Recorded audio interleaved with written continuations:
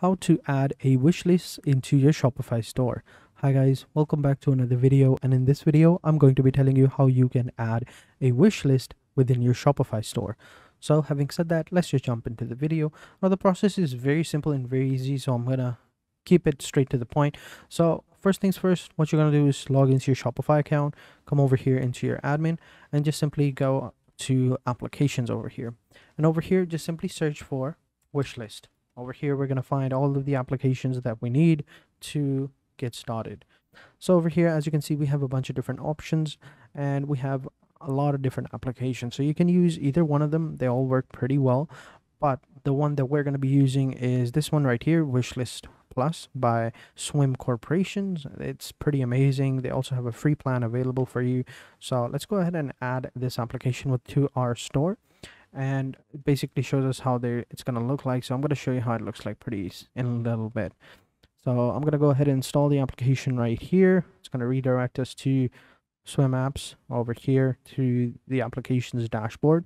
They're going to ask us how you want to proceed. So automatically our store has been set up.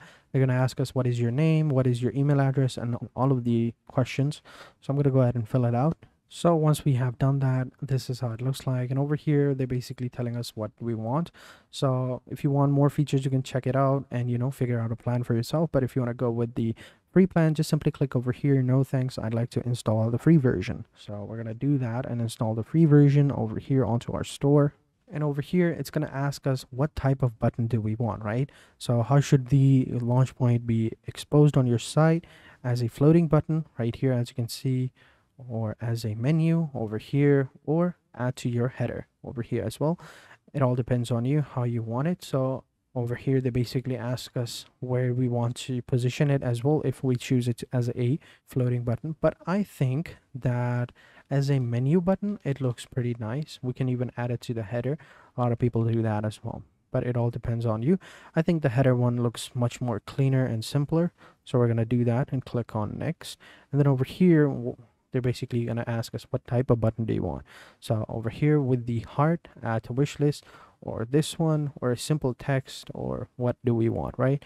So I think this one looks good. And then we can also change the color of it as well, depending upon the color of your site. I think that a light blue version looks good. And then over here, pick a color of the button / icon tray. So over here, we can pick that out as well. So I'm going to choose the exact same color as well over here, and I'm gonna paste it over here. Yeah, that looks good. And then we have labels as well, social counts as well if you want that, and you can even change it to whatever you want. You can call it a bucket, wish list, or whatever, but I think this looks good. Then we just simply click on one more step, and over here we add in our details and all of that. So this is how it looks like. Then over here, from name to email. So basically these are the email details. Don't worry if you don't have this information handy, you can skip this test as well. So next, you just upload your store's logo as well if you have that.